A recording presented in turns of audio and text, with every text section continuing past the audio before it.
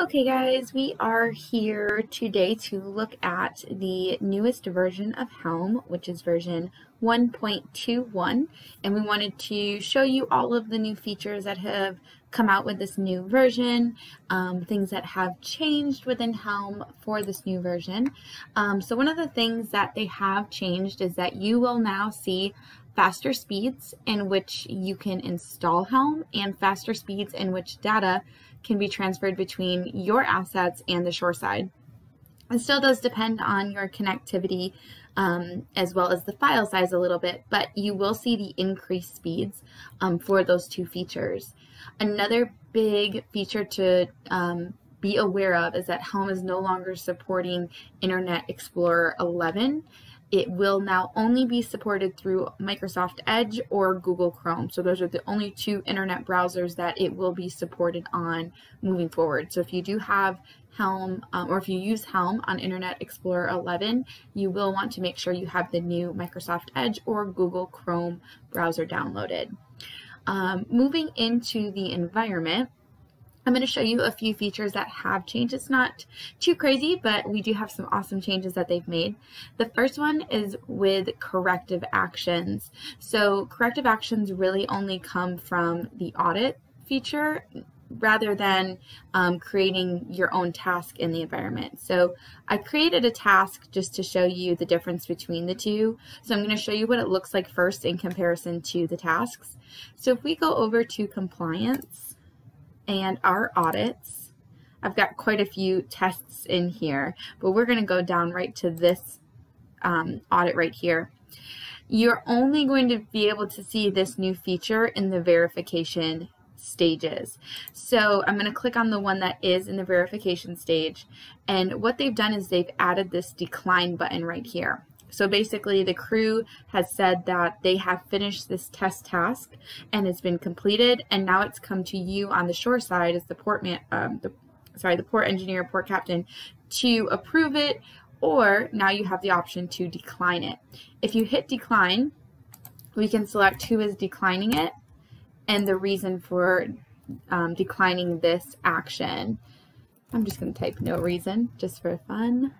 We're going to hit decline, and now you're going to see that this little red thumbs down icon is there and the date and time that it was declined. Okay, and now they have to go back in and fix the problem again and resubmit that that declined task. Now declined corrective action. Now I'm going to go back to the onboard stage up here and show you that when basically it does show you right here for that vessel that this was declined and that they need to go in and complete it again. So they can go in, they can put the information in, they can hit finish. I'm finishing it this time. And that's going to resubmit it to be approved. Now the difference between this one right here is this is a task. Now I created this task just from hitting log a new task, log task. I created this before I made the video. So that's the result of this. And basically you'll see that there is no decline button here because you're not submitting it to a shoreside personnel or a higher up to be approved. It's just showing that it's been finished. So the corrective actions coming from the audits are the only tasks that can have a declined button at this moment. So your tasks, you will not see that button.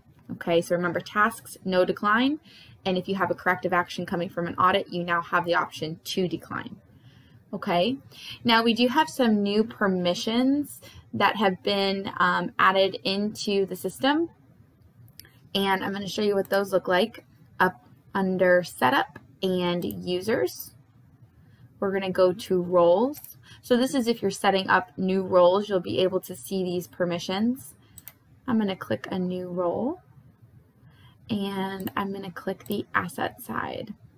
There's two new areas where this is living. I'm sorry, I'm going to go here and settings. So under maintenance and settings, these bottom two boxes are the newest user permissions that have been made available to you.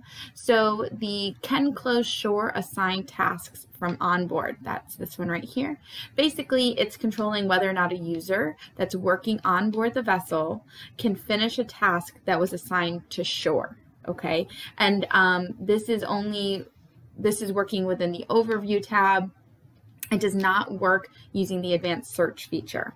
So this is allowing them or not allowing them to close shore assigned tasks. The next one can update task assigned to the field. So it's basically saying whether a user can change the assign to field on a task after it's been saved. So assigning to shoreside, asset, or dry dock is basically what it's saying, that they can change it after it's been saved for the first time. The next two user roles are underneath the compliance side, and this has to deal with the corrective actions that we were just looking at coming from the audits. So the first one is can update corrective action assigned to field. So it's the same thing we just went over, but with corrective actions. So whether they can change the assigned to field on a corrective action after it's been saved. So changing it to asset, dry dock, or shore. And the last one is can update corrective action due field. So this is allowing them to change the due field of a corrective action. So you do have these two new user role permissions that you can change or update. It will be automatically updated for all of your users. So if you don't want them to have those permissions, just let us know and we can make sure that we take it off for whatever roles you don't want them to have permissions for. If you have a role that doesn't use compliance, that we don't have compliance assigned to, then you don't have to worry about that. They won't be able to see this information. The last thing for version 1.21 with Helm, and I don't have it available in this tenant yet, but e-signatures for forms are becoming available. They are available right now as a pre-release, and e-signatures will provide your crew with a means of adding their digital signatures to forms. So instead of them having to just select their name, they would actually have to sign it with their mouse or finger on a touchpad. So please reach out to us if you have any questions or would like to see a demo of this feature. We can get in direct contact with our account manager at Helm and we can get that demo set up for you.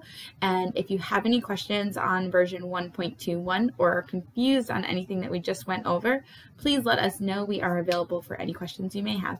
Thanks.